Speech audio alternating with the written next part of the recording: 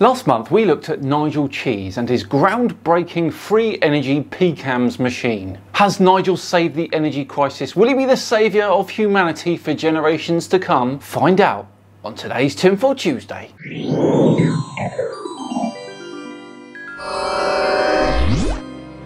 Hello all and welcome along to another episode of Tinfoil Tuesday with me, Simon Dan. Thank you very much for joining me. Before we begin today, a huge thank you to the sponsors of today's video, Raycon. Raycon's everyday earbuds really do look, sound and feel better than ever. Their gel tips have a perfect in-ear fit. These earbuds are so comfortable, they stay in your ear no matter what you are doing.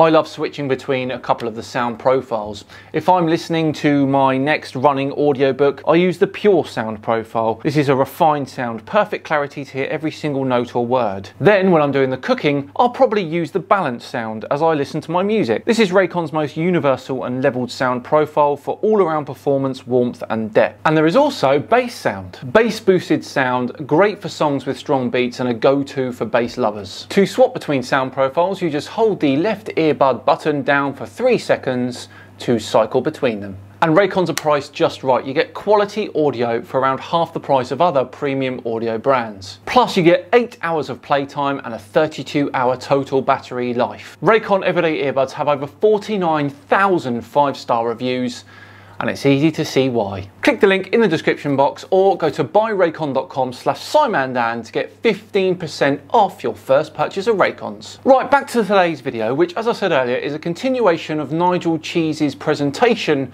regarding his free energy device. We join him as he starts to talk about the scalability of his product. So I said, if we take this, can we now put 2 or 3 cards together and make it a bit bigger? So each of the little squares shows it's 83 watts. So if we put 3 of them together, we end up with a layer, which is 960 by 160 by 100 mil. There's your box. And it produces 2.5 kilowatts of energy. 2,500 watts of energy every hour, all the time.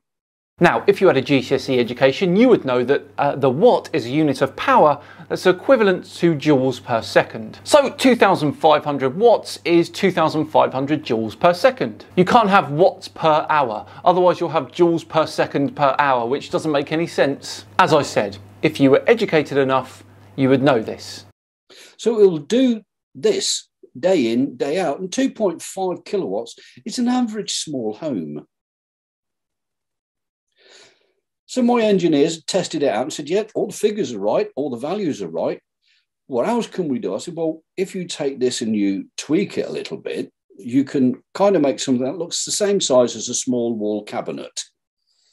So each one of the units was 2.5 kilowatts, and then we put 10 of them on top of each other. So we ended up with a device that was about 960 millimeters wide, a meter high, and 160 mil deep on the wall, producing 25 kilowatts.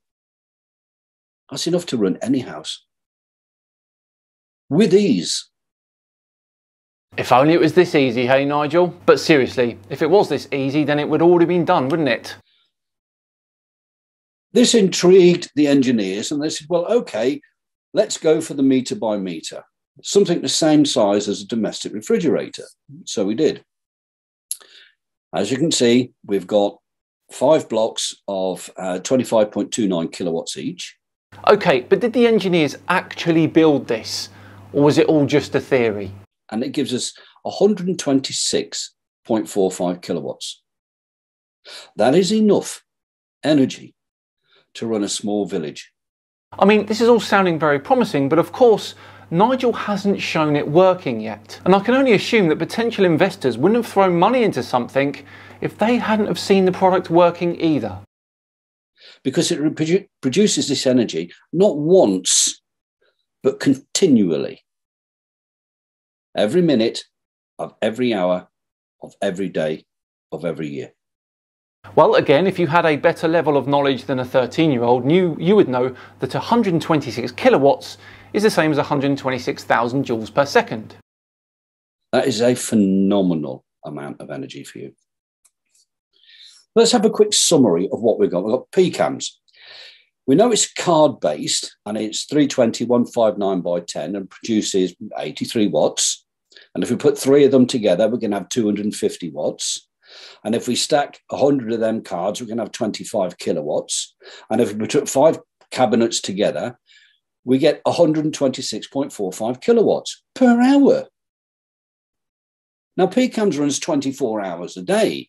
So if you go 24 times 126, you end up with 3 million watts of energy every day. How many times watts is not an energy unit? Plus, your maths is wrong. 126 kilowatts is almost 11 billion joules of energy in one day. Now that is about enough to power a typical home for about 1 year. That's 3 million watts for free after the cost of the box. It's infinitely scalable. So whether we have it as 1 meter, 2 meters, 10 meters, half a kilometer, it doesn't matter. Each one just bolts together or automatically connects together and amplifies the next range of power. Let's have a look at what we call, what can we use today and what we can use tomorrow. You know, like wecompare.com. We're doing a power density compare. And this is totally irrelevant because your units are wrong, the maths is wrong, everything's wrong.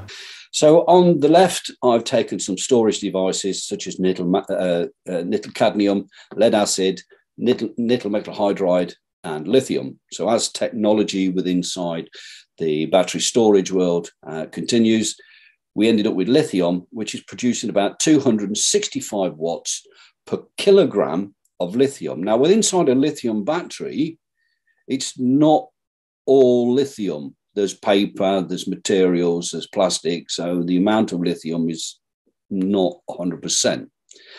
PCAM'S, using the same principle, 1 kilo of silicon and yttrium produces 126.45 kilowatts. It's almost like we wouldn't need batteries ever again, isn't it? It must be so exciting to be on the precipice of greatness. We only use about 50 atoms of yttrium per cell. 50 atoms. You can do that 100 times on a pinhead. 50 atoms? Okay, Nigel, if you say so. But it means that a PCAM'S unit per kilogram is 477 times more efficient than the bomb that you drive around in a car. That's phenomenal. And also wrong. Why have you not known about this? You've got to ask that question. It's no good building something if it doesn't last for a long time. It's not an IKEA product. You build it once, it falls down the next day. It's not buying a Ford and you drive it for 22,000 miles and the engine drops out. It's not a set of clothes that you put it on once and the sleeve falls off. You've not had much luck with things in life, have you, Nigel? A sleeve falling off after one use? That's called false economy. It's build a box and it lasts. It doesn't give out on you. So I went back to the manufacturers and I asked them, of all of these components, which one is the weakest link? Which is the weakest component? And the company says, it's this item here. I went, okay, how good is it? And they come back and said, well, we can guarantee that bit of kit for 25 years. I really don't think it's now feasible to give this idea any more attention. It's clearly a load of old cobblers. So let's finish off by looking at how Nigel signed his presentation off. I hope you found that interesting. And I hope you use the information I'm giving you. So at that, I thank you for taking your time, for sitting down and listening. And please, if you've got any questions, let me know. Well, there we go. I've got a question actually, Nigel.